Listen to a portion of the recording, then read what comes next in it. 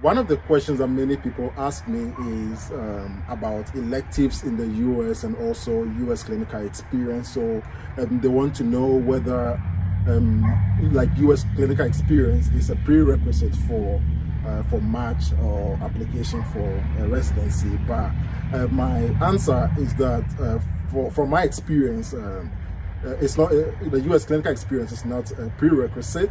And there are several people who apply for residency from their home country and they have never stepped foot in the US and they match into the programs that they want. So I'll say it's not like a prerequisite. If you have it, it's good. It boosts your chances, because most of the programs or some of the programs say they want like 3 months, 4 months, or 6 months of US clinical experience. So if you have that, and then you can apply for those programs.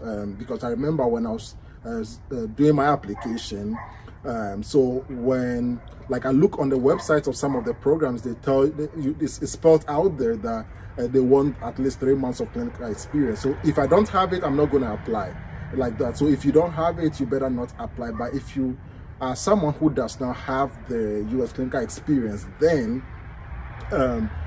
what you want to do is that you want to apply smartly. Like you want to apply to programs that do not require the US clinical experience. Also, talk about the electives. Personally, I don't think the electives are something that's also a prerequisite, because some of the programs, some of the programs during your residency, especially in internal medicine, they allow you the chance to choose some electives, so that if those are your areas, you have the chance to like spend more time there and develop your interest over there. So that's something simple that I want to say in this video. If you have anything to add to this video, you can put it down in the comment, like and subscribe to this channel. Thank you.